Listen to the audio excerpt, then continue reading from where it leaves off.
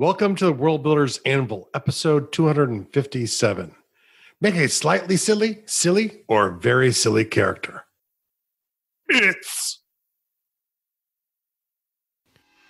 Don't know where to start building your fantasy world? Do you need more? Does it make sense? Forget any worries and become a crafter of imagination. This is the place where we will prime your mind. Now, it's time to heat up the forge. Break out the mithril ingots and hammer. Welcome to the World Builders Anvil. I'm Jeffrey W. Ingram. And I'm Michael Miller. Let's sup from the muck of Java and build.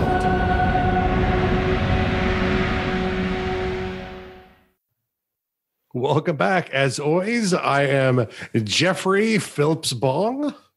And I would love to introduce myself, but as of recently, my walk has gotten terribly silly, and it takes me a long time to get anywhere. Yes. If you have not known today's topic, we're going to be talking about, is it Kevin Phillips-Bong, not Tarquin, Fim Tim, Bin Tim, Wim Tim, Tim Bus Stop, Fatang, Ole, Biscuit Barrel, or Malcolm, Peter, Brian, Telescope, Adrian, Umbrella Stand, Jasper Wednesday. I'm not sure that Stogue Gobbler, John, Raw Vegetable, wee! Arthur, Norman, Michael, I don't even know it. Okay. Featherstone, Smith, Whistle. That's my best whistle. Northcott, Edwards, Fires, Bang. Actually, I think Fires was actually not part of the name. I think that's a pistol sound. Okay, I think that's enough failure there. Mason, Chuff. Frampton, Jones, Fruit Bat. I love when they throw the Fruit Bat in there. Fruit Bat, Gilbert. We'll keep a welcome in the Williams. If I could walk that way, Jenkins. Tiger draws. All right, we're good. I think we're okay. Good enough. Really enough failures here, but today we want to talk about silly characters using comedy and characters, and this is obviously not meant as a comedy writing episode. If anyone recognizes the ridiculousness we were just doing, if you don't, that's from a Monty Python. There will be a link in the show notes to a Monty Python skit with say some very silly characters. Probably a lot of Monty Python, and it's about the election night in Britain, so it's quite relevant to any political season. But yes, we're going to be talking about making silly characters. But the idea is it's to use in non-comedy writing. So, obviously fantasy or science fiction. How do you create a character with comedy? Whether it's just sort of straight comedy, over the top, or very silly comedy. And the thing that's funny that I find about characters that have that effect, there are plenty of characters that have that effect that are not particularly silly in their own right. Like, it just, in the context of wherever they're at, they, usually the thing is that they don't quite fit. Like whether or not it is something as simple as an incredibly serious situation and you have a character who takes things very seriously. In any other scenario, this character wouldn't stick out very much, but because he's not taking things too seriously and it's a very grave moment, it creates laughter. Well, I'm going to actually bring up a secret here, which isn't so much of a secret. Certainly not if you're going to bring it up. Don't you don't want to keep the secret? Oh, no. You're supposed to keep secrets, Jeff. Back in my college days, I did acting. And I was a comic relief character in one of the plays I was in, which was a high drama play called Look Homeward Angel. In which case, the person who was actually talking about video games, Jim Six, was actually the lead in that production. And not surprising, Jim is an incredible actor. And I was the comedic relief. And the idea is, especially in high drama, you need moments of levity to bring down sort of the building tension so people can build up even more tension and really get smacked in the face really good when the drama happens. And so I was one of those characters. I actually played another one of our friends, the writer of Descriptor's mother. Okay. So I was Matt Bannock's mother in the play, which his mom loved to death because she loved. I might have seen this play. You might have seen this, and I ended up. It was a fun play. I actually kind of did a Monty Python hag, which annoyed the heck out of the director because he didn't want me to do it. But on the night of production. I just went out and like, I don't like spam. He just laughed that one off. The pepper pots. And but really there are a few things you really have to keep in mind when you're creating a comedic character, and it's not about necessarily a joke delivered, even though there might be jokes delivered. Timing is everything.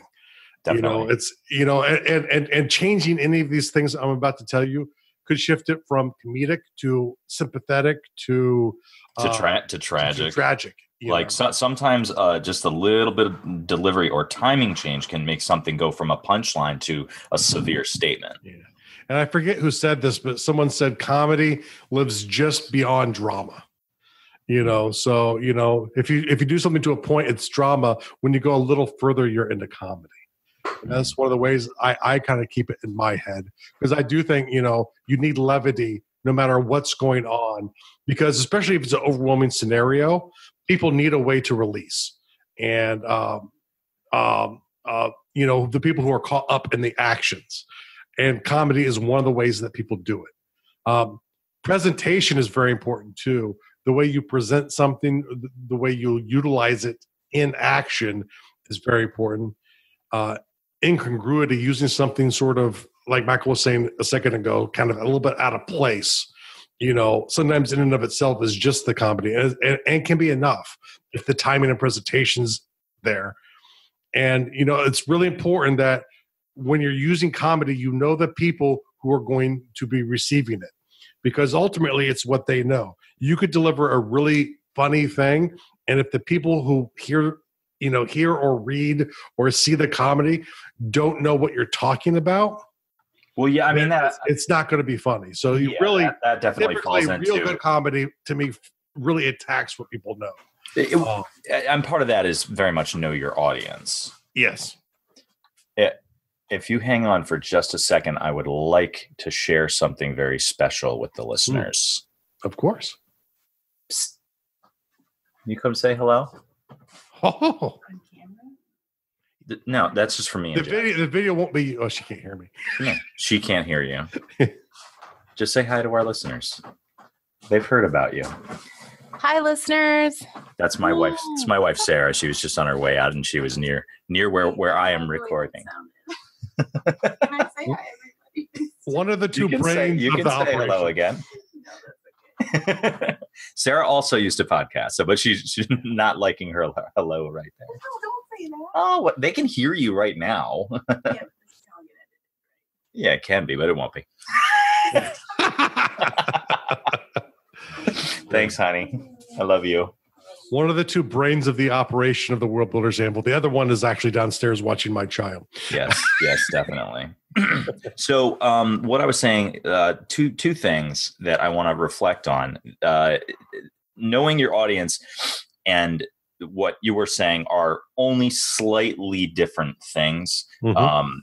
One is to know specifically who you're targeting. Another is to be aware of what people are aware of. Mm-hmm. So if you have like say you're dealing with a big political audience, then you can make political jokes. You can talk about different political commentators and they'll know who you're talking about. But if you were to go to like, I don't know, a Final Fantasy, gathering and then get all political, people might know. And some people definitely would, but not everybody. You'd definitely be off the mark for some of that stuff. Oh, most definitely. And sometimes, it's like Python's a great example where a lot of times smaller jokes that sort of come at the end of skits or sometimes lead into skits or seem like a one-off line. You can tell their joke when you're listening as an American, but they're really sometimes internal jokes to Britain.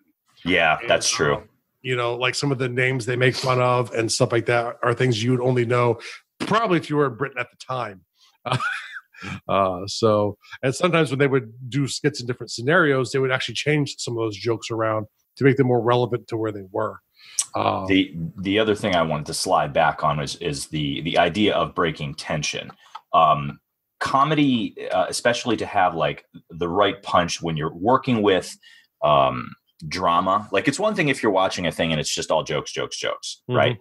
But if you have a serious, and my thought is that most of our listeners / writers are writing serious fantasy, and they want to, if they want a silly character, they have to understand that that character is going to be an effective means of releasing tension as long as you understand that.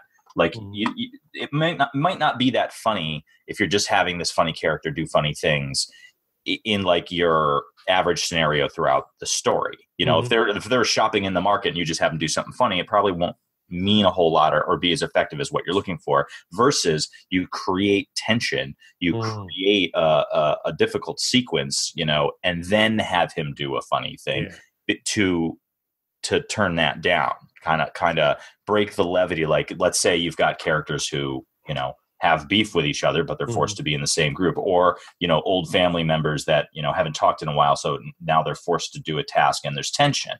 And then the silly character straight up points that out. Like there's a moment where they're going back and forth, and then the silly character goes, oh, well, and says something that points out the tension or tries to diffuse the tension. Yeah. And one of the things to keep in mind too is don't get so worried on doing something, events wise at an appropriate time.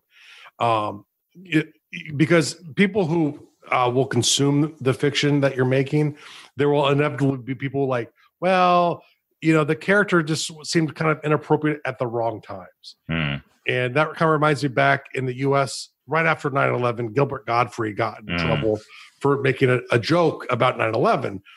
And one of the great things I heard someone, I think it was Penn Jillette, was talking about this. Is like, the problem you don't understand is people deal with tragedy in different ways. And for comedians, it's almost definitely comedy they use. So they're going to make a joke about something because that helps them deal with the stress of the situation. And so can we talk about that situation for just a moment? Because I know a little bit about it. I'm a huge fan of Gilbert Gottfried. And the thing that he did is he just wanted to be the first one to make a 9/11 joke. He made it. I mean, the whole bit is, tragedy plus time equals comedy. Yeah. And he was jumping the time gap really early. And just as Jeff said, some people need to make fun of a given thing that's horrible so that they can take a little power away from it. You know what I mean? I don't know if that's exactly what he was doing, but he did make the joke. But what it also leans into, he did it at a Friars event, and he got booed. People were not happy about it. And then, as a silly character, to diffuse an incredibly tense scenario, he told the Aristocrats. That was the same event. Oh, that is one of the reasons that is such a significant thing, because from that inspired the documentary of the Aristocrats, and the whole movie is I feel like I have to get into the Aristocrats for a second here now Well, I would just sum it up. Okay. So to sum up, if you're not familiar with the Aristocrats, it's a joke. It's a comedian's joke. And by that, I mean, there are some things that people do in their given trade that is not for everybody else. It's only for the people that are in the trade. The Aristocrats joke is that joke for comedians. The point of the joke is not to make the joke super funny. It can be, and a lot of times it is. The point of the joke is to make it yours. You should tell that joke the way jazz musicians make music, because they don't just play a given song. They play it, they make it their own. They do solos that no one else could come up with on the fly but them, because it's very personalized. And that's what the Aristocrats is. So he proceeded to make an incredibly lewd and it's a very lewd joke to begin with. The intention of the joke is for it to be very vile. And, so that's what he did. Yes. So the comedy was not in the punchline. It was in the timing and presentation. Yes. Yeah. Yeah. So and once again, and I don't know where it is where you live, but in modern day, especially in America, and I don't know about other Western countries even, comedy tends to offend people because you are attacking things they know, and it's not a very popular thing to do right now. Be forewarned. I would say don't let that stop you. But if you're not comfortable, that's fine too. You'd be warned that a lot of comedians in this day and age are getting sort of gone after. In a way, it might be safer to do in a fantasy world. But people will draw implications that aren't necessarily real if you do. And you make headlines. Now, let's talk about some basic comedy characters. And there are many subvariants off of, way more than we could list here. There'll be a link to a TV tropes article that kind of goes into a whole bunch. But there were a couple I kind of want to talk about, which is first off, the ranter. This is one of my favorite types of comedians. Dennis Leary, to me, at least in my age generation, is the personification of this in his acting roles and in his comedy, his stand-up comedy. It's the idea you really just kind of rant and go after something to a point where it's ludicrous, but it's with the timing and presentation, it's just freaking funny. Big fan of Dennis Leary. I used to have his first album like memorized. Or it might not have been his first album, but certainly the one that put him on the map was No Cure for Cancer. Yes. Yeah, and I'm with you. I don't know if that was his first album. That was the first one I knew back when comedians used to make albums because they could make money doing that. I don't think they do that anymore, though. No, yeah, they still do it. It's not the same way. Like they'll do specials. You know, we comedy, stand-up comedy. We live in a world where everything is attainable. So, the unfortunate truth for comedians is it used to be you would develop an act and you would just tell that almost identical act. Like if you watch like Gallagher, like old Gallagher shows, for instance, you can see like 5 different specials and a good half of the jokes are the same. Now he's a prop comedian, so there's that aspect of it. He's going to use the same props. But the point is that there's a great deal of his material that's the same. Well, back in the 60s and 70s, you could do that because it wasn't readily available on the internet as soon as you said it. Nowadays, what comedians have to do is tour with a set of material, and they'll tour with it for a while, hone it, fine tune it, and then they do a special. The moment that they do that special, they can't do that material anymore. Because it's now available on a special for anyone to go out and watch and listen to and hear. Now they have to develop a whole new routine. And there are guys that do it. Like for years, Louis C.K. was doing a new special every single year. That is hard to do. That's very hard. It's like doing a novel every year. With the tour. Yeah. And there's some comedians that can do it. You know, Carlin did it for years, and he's was obviously an absolute master in the craft. But we're getting a little far off here. So the ranter is the first one you have up here. And again, we're doing the comedy characters here. The next one you have is the fool. This would be like your classic jester, but do you have an example? Outside of any of Shakespearean's work? Outside of like Uric. Yeah.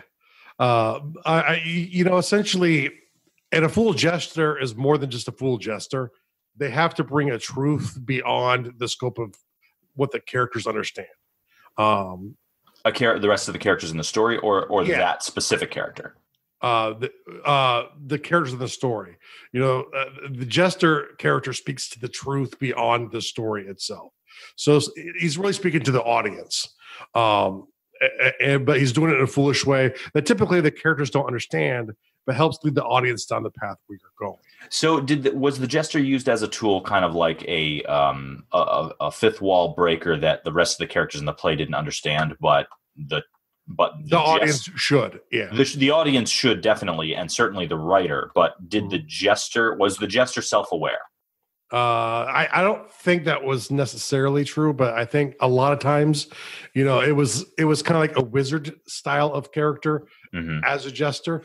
But I don't think that was always true. I think that's kind of how it started, but as it went on, I think that deviated pretty early to where the jester himself might not know, but this was very popular, especially back with Shakespearean style work. But up until I'd say relatively recently, you'd have a jester style character in a lot of tragedy. Now the next one you have here is the straight man, and there's tons of variations. And Michael was kind of talking about one. I say with a comedian, but the comedian might not be a person. It could be a situation where the person being straight in and of itself is funny. But typically, a straight man, I think a lot of Abbott Costello with that. Well, immediately, I mean, I think that was. I don't know. I don't know if they developed the straight man or if they just personified it perfectly. Yeah. Any Jason Bateman role. Yeah, Jason Bateman does that really well. Yeah, Jason Bateman is an amazing straight man. But he can pull off really silly while giving a straight delivery. So he kind of covers both, which is kind of amazing. Like his performances are very special that way. Yeah, he could be a comedian who's just as delivering. And I can't remember, there was a comedian years ago who did all dry humor. But he talked about him. Are you talking about Stephen Wright? Stephen Wright, yes. Yeah. But it was delivering the most ridiculous stuff. But I wouldn't call that straight man. I think no. He was a comedian who delivered straight, or maybe even too straight. Well, dry. There's a difference between dry and straight. And we let's definitely. Jason Bateman is he can be extremely dry, but he also knows how to be straight. And the basic gist about a straight man, if you're not familiar with these terms, if you have characters that are silly, a lot of times you're going to see the straight man juxtaposed against a very funny character, i.e. the fool, or some other type of more extreme and obviously comedic character. Whereas the straight man takes everything seriously and just plays it straight. And like he doesn't see the humor in this. Exactly. And with that juxtaposition, that difference between those two characters elevates the comedy that comes from, like, it can take things that he says, like, so a lot of the things the straight man says might not be funny at all, but because he says it right after something said by the silly character, it becomes hilarious. If you're thinking like traditional, like trope, Dungeons and Dragons sort of fantasy where you have the paladins and the thieves and stuff like that, your paladins or clerics would tend to be in the straight man category. Typically, yeah. The overly serious, always vowing things. Yeah. The next one I have here is the comedian, and by this I mean the clown. And so the Joker. No. What would the Joker be as a I guess it would depend on which incarnation of him you saw. That's fair. Fair. Typically sometimes it was the fool, sometimes it was the comedian, sometimes it was a ranter. That's true. I'd say the Dark Knight, he was definitely a ranter. But the comedian is someone who's always making light of any circumstance you're in. And you always, like, every military World War II movie I ever saw had one of these characters in it. I don't know about the more modern war movies. I haven't seen all of them. And they don't typically try and do the dynamic quite as much as they used to do in the World War II stuff, which was typically a lot more about the dynamic between the characters in a platoon, where now it's more about the situation that they're focusing on. So I don't think, in modern war movies it's necessarily true, but in all old war movies, there was always a Joker guy, even made fun of in the movie Full Metal Jacket, where he was calling him the lead character was called Joker. Yeah, he was called Joker. He was making light of every situation that they were in basic training. So, it's a very important character. And especially this is the character who just has to say the joke at the wrong time. It's like he'll make light situations better, but he'll make dark situations too light, typically for at least some of the other characters, if not most or all of them. And the next one, I have a not funny comedian, which I do mean dry here, which is the idea of the delivery is not funny, but it could be some of the most funny stuff depending on delivery. I'm trying to think of a performance. I mean, obviously Stephen Wright is a reference, but I'm trying to think of like a character in a movie or something that would be a good example of this. Yeah. Well, the problem is once I get to the first one, my search abilities stop. So, but that's definitely who I think about here. And then I do think probably the most common type of comedic character you see are a bunch of other tropes. The stereotyped characters, the dumb jock, the dumb jock bully, if you're in the 80s movies, the ditzy blonde. Some are really at this point bad, like a minstrel character or something like that would be truly an offensive thing to use. But this is once again attacking what users know. And so stereotypes are typically a spot that are ripe for comedy. And throughout the ages, and even today still get used, it just maybe in a more limited number of stereotypes are allowed today than were 30 years ago. And some of it's really good that we've gotten rid of. So yeah, and a lot of these are things that have developed. We're talking, none of this stuff is new. I mean, this stuff is like old from like, real old writing to all the way up into vaudeville. Like a lot of this stuff definitely, evolved a great deal when vaudeville came around. There's a lot you can think of too, sort of like the grumpy man, the grumpy old man, the crotchety old man is a very old comedy trope. There are so many different types of comedy tropes. It's ridiculous. And I don't think you could even really list them all because there's so many like subtle variations along the way too. So, but I think those are some of the basic ones that you do see a lot.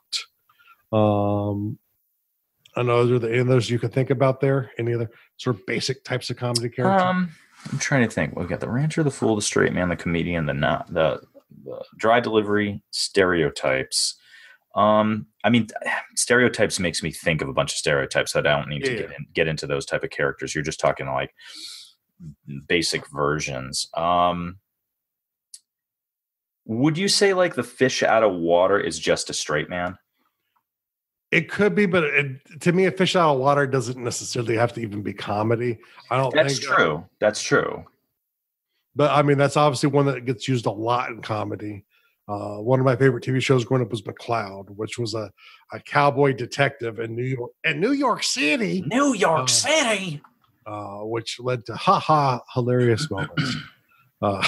I haven't seen the show in years, so it might have been really bad, but I enjoyed it a lot when I was a kid, which could say something about it. I don't know.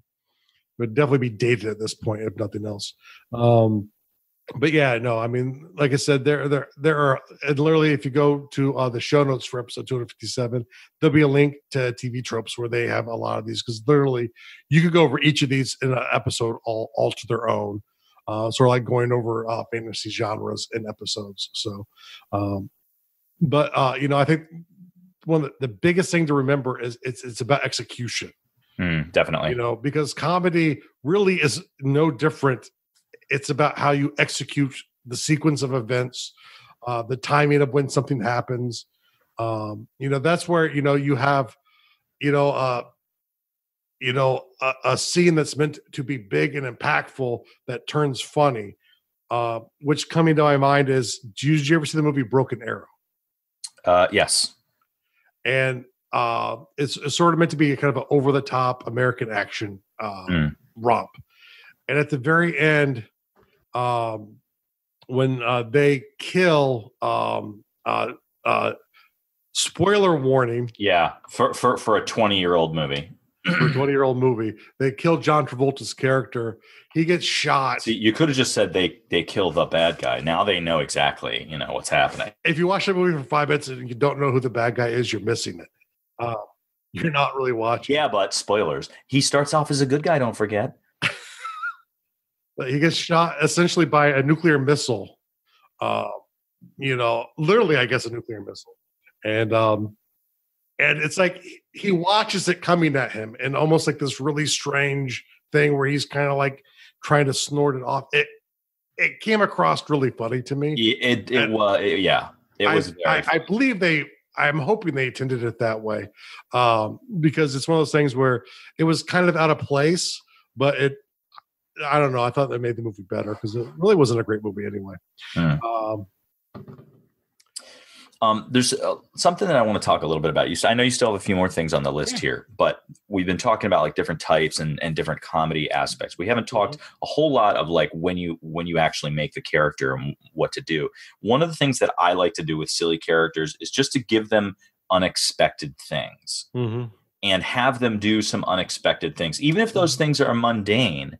If they're unexpected or they're ill-timed, I think that right. The what would you say? How did you say it earlier? Incongruity. So we had a campaign that we did, and we had all these characters that were forced together and were literally in a war zone. They were in a war-torn city that was being sieged by a foreign faction. And I had this like little old man character who walked around with a bag, and every time he reached, and this bag looked relatively empty. It didn't look like he had a hole. It was like a medium-sized sack, like just like a potato sack. And every time he reached into it, it made the sound like he was rummaging around through a bunch of pots and pans. Every time, like it looked like he might have had a couple of shoes and maybe a piece of bread and maybe some cloth in it. It didn't look or move or sound when he walked around with it like there was any metal or anything large. But every time he reached into this bag, it sounded like he was tipping over, a shelf full of tin cans, or he was just shifting through the pots and pans drawer in the kitchen. It's actually a cursed thief's item. I don't think it was cursed. It was a bag of holding, and I made it a point because I played the character very funny. The character also had a familiar. He had a hawk familiar, and he would every now and then he'd like lift his arm up, expecting the hawk to come land, and then he'd realize that he's not wearing the glove, so he'd pull the glove out, put the glove on, and then he'd put his arm up, and everyone's standing around waiting for something to occur. And I don't remember 100%, but the hawk may have never landed. I don't know if he ever actually had the hawk land, or if he even had one to begin with, but just things like that. Like none of those actions are particularly noteworthy, but when we're hiding in an alley from an armada of guys that are right down the road, and this dude starts reaching in his bag and making a bunch of pots and pan sounds when everyone's trying to be quiet, that's the built tension and then release tension, well, in some cases it raised the tension. Yeah. Shut up.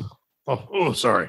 No, I had an actual, and one of my comedy characters was a sort of corporate fat cat CEO and space alien who was kind of on the lam. So he was hiding in a ship's crew. And okay. A really, really smart guy, brilliant guy. I know what you're talking about. I didn't think I knew what we were talking about, but I forgot this character was a fat cat, though. I forgot he was rich. Oh, yeah. Well, he was on the lam. He just wasn't very good. And so the thing is, they'd sit there and he would come up with all these machinations and these brilliant plans and all these things. And then, like, there'd inevitably be a button he needed to push, to execute it. And then they'd just all be waiting. Someone would be like, no. You have to push the button. Oh, yes. Because he wasn't used to doing anything for himself. So that was sort of the comedy of that character. So, it's about the context, but really, it comes down to, I think repeating moments too along the way, like whether it be the pots and pans or something like that, where they can kind of come up at sometimes inconvenient or sometimes funny moments, or like meant to be funny moments, where people are expecting it. Sometimes you give it to them when they expect it, and sometimes you hold it back when they expect it, and sometimes you give it when they don't expect it. And it also immediately creates an opportunity for other characters to springboard off of that funny character or funny things they do. Like with the pots and pans thing, we could be in an alley and, in that exact moment where he's already done this pots and pans move a number of times, right? And then someone needs an item and he could be like, ooh, I have an item. And he lifts up his bag and they immediately grab his hands to prevent him from reaching into the bag.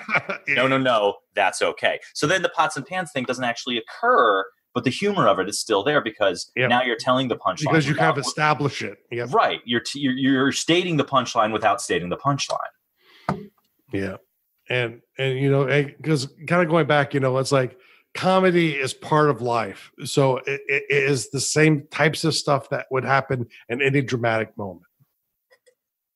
To further exemplify that point, Monty Python did stage performances of their flying circus sketches, and the Dead Parrots, they did a live performance where was it Michael Palin and John Cleese who did the parrot sketch? Yes. So they come out on stage, and I'm sorry, it's Eric Idle. It's Eric Idle. Okay, so they come out on stage, and the audience erupts. Just erupts. Everybody in the audience knows exactly what's going to happen. Now, I don't know if they planned on doing this or if it was just their comedy genius, because they're that smart. Every one of those men in Monty Python are absolutely... Especially at that point, they were so veteran at what they did. Yeah, true. So he comes out and he's like, I bought this parrot at this very boutique, and everyone's laughing already because they know what it is. And he's like, and it's dead. And everyone is just dying. And Eric Idle, or did you say it was? No, it is Michael Palin. It is. I'm mixing it up, I think. And Michael Palin says, "Well, then I guess I should replace it then." Just skip the whole. And they skipped the entire bit. They skipped the entire sketch, which probably got more laughter because people weren't expecting it. Yep. Exactly. So because everybody, like, they could have gone through the whole bit and people would have laughed, but they all knew it already, so there was no need. Like, we could just move on with the show and to other things. And doing that allowed them to imply all that humor without actually executing it. Yeah. Because they already had the benefit of, knowing your audience, good, like they already have the joke. So. Yeah. The next thing is, to kind of keep in mind, though, when you're doing comedy, we talk about a lot. It's about timing. It's about people's expectations and what they know. All of those things. Things that are just a little bit out of place. The way you present something compared to a different way you could present it. That's kind of where comedy lives. But when you want to go over the top, you just push it. Like a good entrepreneur, you 10x it. You 10x your revenue goals, and it's like when you push it too far, you get to a Naked Gun. Or you get to an airplane by just pushing the joke too far, and then when you keep pushing it. If you're not familiar, those are movies. The movie Airplane, the movie The Naked Gun, and actually, how did we not remember Leslie Nielsen? Leslie Nielsen is one of the all-time greatest straight men. Yes, and then the irony is, he came from a dramatic background. He was a character actor, always played very serious characters, typically in like he'd be in Columbo or shows like that where he'd show up. And then when he made a name for himself, though, was doing this straight man, or actually kind of dumb guy humor to a degree where I think the straight man further. I think where it really started was Police Squad. Which was the TV show that kind of springboarded a lot of those movies, and it was the precursor to the Naked Gun series. I think they even make reference to that in the first one. And he was also special in that he did say and do incredibly silly things, but almost never when he did the comedic characters, he almost never did a character that responded to his own comedy in a funny way. He was almost always saying or doing something absolutely ridiculous, especially as serious but as serious as can be, which made it so funny. Now in Dead and Loving It, he did respond to his humor in humorous way. So he did act more silly in that movie, and that one's also considered a classic. I don't necessarily agree, but people do love that movie. I would say that was past the prime of many great comedians, in my opinion. But it's just how willing are you to push it, and I don't know, for drama sake, I don't know if very silly is necessarily a good comedic relief outside of a moment or two. I think that works better in comedy. But sometimes an over-the-top moment or an over-the-top character can actually really help propel, because it will really release the tension. The only thing you have to remember is I think it's a lot harder, especially if you're writing it, to come up with comedy that people will respond to when they read it. It's going to take a lot more work to make sure people are getting the jokes. Where the humor of life doesn't necessarily have to be kind of caught by people. but when you start going over the top and bigger, you really have to, I think, spend a lot more time working with beta readers if you're writing to make sure that the delivery is actually working. That they're catching your over the top humor jokes. So I do think it's probably more difficult if you're novel writing, which impresses me when people are really great at doing that, though. So that could just be my limitation. Okay.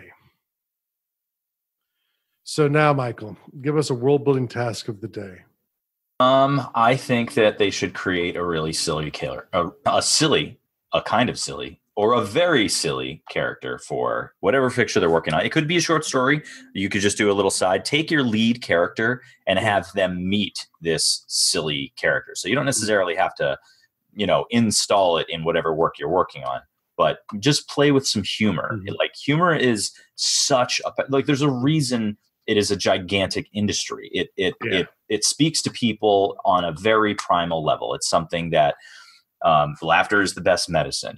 We all love to laugh. And if you think your work is so serious that you don't have a place for humor in your work, it's not going to work. It won't work the way you want it to. Humor should be sprinkled. It's like eating a meal without salt. It's going to be bland because there's something missing that people expect in life. Because sometimes our lives are like jokes. Well, I know yours has been a joke for a while now. Okay. How about a real world task? So the real world task is, okay, I'm coming out with something new in January. Gonna start on the 1st, but only for people who sign up on a special list go to howtoworldbuild.com/soon. There's going to be a countdown timer. Ignore it. That's going to be saying when it's going to happen, but I'm getting ready to come out with something new. If you want to know what it is, you're going to have to be on this list. That's where you find out first. And so go to howtoworldbuild.com/soon. And we'll see you next week. Next week, guys. Next week. For something completely different. And now for something completely different. Thank you so much for listening to the World Builders Anvil. We would love it if you would share the World Builders Anvil with 2 of your friends. And so would they. If they are unfamiliar with podcasts, then you get to introduce them to the wonderful world of podcasting. Take them to Stitcher or iTunes, or best of all, just send them to our website, www.gardul.com. That's GARDUL.com. Now strike while the mithril's hot.